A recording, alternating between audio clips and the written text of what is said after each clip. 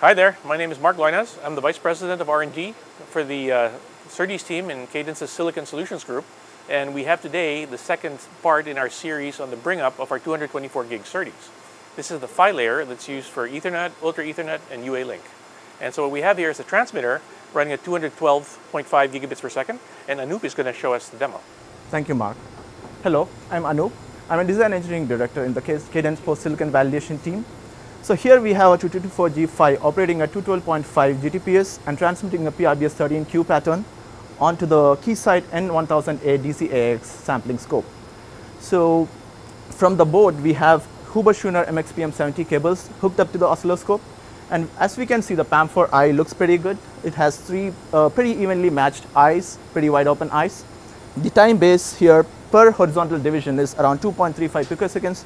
And between the zero crossings, we have 4 such divisions, which translates to a UI width of 9.4 picoseconds. So that's a UI width one would expect when you operate at 212.5 Gbps. And this demonstrates the great performance capabilities of our DUT operating at this rate. Thank you for watching. For more information, please visit cadence.com.